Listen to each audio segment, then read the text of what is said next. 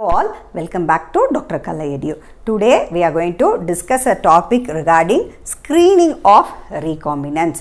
So what is this screening? What for this screening? So na munnadi videos la nama paathache outline how this rDNA technology la eppadi recombinants vandittu undaakuradhu appdin sollittu. So we started with plasmids paathache, vectors paathache, properties of vectors, antibiotic marker last video la nama paathache. So screening, so antibiotic resistance marker edukku appdin paathona, it's mainly for screening. Adavida in the method, what we are going to learn, this method is a very powerful method which is used for the selection of the colonies. And idu epdina vanditte by spotting our eyes, by our open eyes we can find that the colonies are get recombinated or not. Okay, so after recombinants, identification of the rDNA molecule, simple sentence. Okay, so recombinants க்கு அப்புறம் நம்மள identify பண்ணனும் அது இருக்கா இல்லையா, அப்படியே எல்லாத்தையும் போட்டு நம்ம வளர்க்க முடியாது இல்லையா. So there is a chance, every event there is a chance, நடந்திருக்கலாம் நடக்காமலும் இருக்கலாம். So we need a screening procedure. So and this process is called as a screening process, and this process is called as a screening process. Okay, so இதில் என்ன நடக்கும் அப்படின்னு பார்த்தோன்னா, recombinants வந்துட்டு they are going to express, என்ன express பண்ண போகுது, நம்ம எந்த ஜீனை இன்சர்ட் பண்ணியிருக்கோமோ அந்த ஜீனுக்கான என்ன தேவையோ that is going to get expressed, that particular protein or enzyme. So non-recombinants will not express, they will sit silently, so they will not going to express anything. இதுக்கு என்ன மெயினான மெத்தட் யூஸ் பண்ணுறாங்க அப்படின்னா, blue white colony selection method. So in the blue white colony selection method vandittu, it is very easier that nama naked eyes la when we see the plates we can find whether the recombinants is there or not. So what is that அப்படிங்கறத இங்க டீடைலா பார்க்கலாம். So இங்க நான் ஒரு வரைஞ்சாச்சு, என்ன இத ஒரு வெக்டாரா. So what is this here is we have an origin of replication, எல்லாருக்கும் ஒன்னு தேவை. So origin of replication, and second must என்னது, ஒரு ஆன்டிபயோட்டிக் ரெசிஸ்டன்ஸ் மார்க்கர். இங்கே ஆம்பிசிலின் இருக்கு, ஆன்டிபயோட்டிக் ரெசிஸ்டன்ஸ் மார்க்கரா. அடுத்து இங்கே என்ன அப்படின்னு பார்த்தோம்னா, இந்த PUC 18ல it is very specific that they are having lakh Z அப்படின்னு ஒரு ஜீன் இருக்கு. ஓகேவா, இதுதான் இங்கே நம்ம ரீஇன்சர்ட் பண்ண போகிற பிளேஸ். ஸோ இந்த lakh ஜீனுக்கு they are having a separate lakh promoter. என்னது, they are having a separate lakh promoter. So இந்த லேக் ப்ரொமோட்டாரில் என்ன அப்படின்னு பார்த்தோன்னா, they have multiple cloning sides. ஒரு சைட் ரெண்டு சைட் இல்லை, first we use to see the properties of வெக்டரில் பார்த்துருக்கோம் இல்லையா. So they are having multiple cloning sides. So இதோட யூஸ் என்ன அப்படிங்கிறத we look upon. So it's a very very powerful method in the screening technology. First the thing is reporter gene is lakh Z. So நம்ம இங்கே என்ன சொல்லியிருக்கோம், த reporter gene, this is called as a reporter gene, lack Z.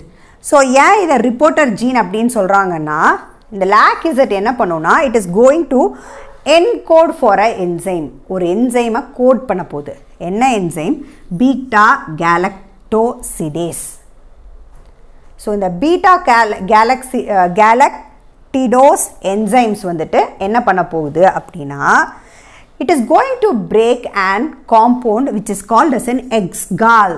நம்ம synthetic மீடியமில், suppose இதுதான் ஒரு plate, இந்த பிளேட்டில் நம்ம பாக்டீரியாவை வளர்க்க போகிறோம் அப்படின்னா, இந்த பர்டிகுலர் பாக்டீரியாவை நம்ம இந்த வெக்டார் இன்சர்ட் பண்ணிக்கிறது வளர்க்க போகிறோம் அப்படின்னா, what will happen, beta galactosidase form ஆகும்.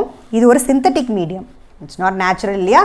What we are giving the synthetic medium, இதில் எக்ஸ்-காலை இதை பிரேக் பண்ண போகுது. So what is this ex-gal? Chemically it is 5-bromo 4-chloro indoyl beta D galactopyrenosidase. பெருசா இருக்குல்ல பேரு, ரொம்ப பெருசு. So in short we can keep it as ex-gal. So chemically ஞாபகம் வச்சுக்கணும், 5-bromo, 5 for B bromo, 4 for C chloro. So bromoவும் chloroவும் சேர்ந்துருச்சு. அதுக்கப்புறம் என்ன ஆகுது, indoyl beta D galacto பைரனாய்டு. எப்படி நான் என்ன சொன்னேன், 5 க்கு B bromo, 4 க்கு C chloro. இந்த bromoவும் chloro சேர்ந்துருச்சு.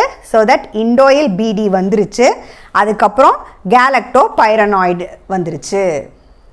Okay, simple சொல்லணும்னா. So you keep it in mind as X-gal. Okay, so இந்த X-gal ஓட வேலை என்ன அப்படின்னு பார்த்தோம்னா, it is an insoluble blue colored product. இது என்னது? இது insoluble blue color product. So that என்ன? Solubility கிடையாது. அப்போ என்ன ஆகும்? When we grow the colonies, it will be growing in blue color. So அந்த colony எல்லாம் என்ன ஆயிரும்? Blue color ஆயிரும் due to this lac Z gene. இப்போ நம்ம என்ன பண்ண போறோம்? இந்த particular geneல வந்துட்டு தான் நம்ம multiple cloning sites இருக்கு இல்லையா? அங்க போய் நம்ம foreign, what foreign?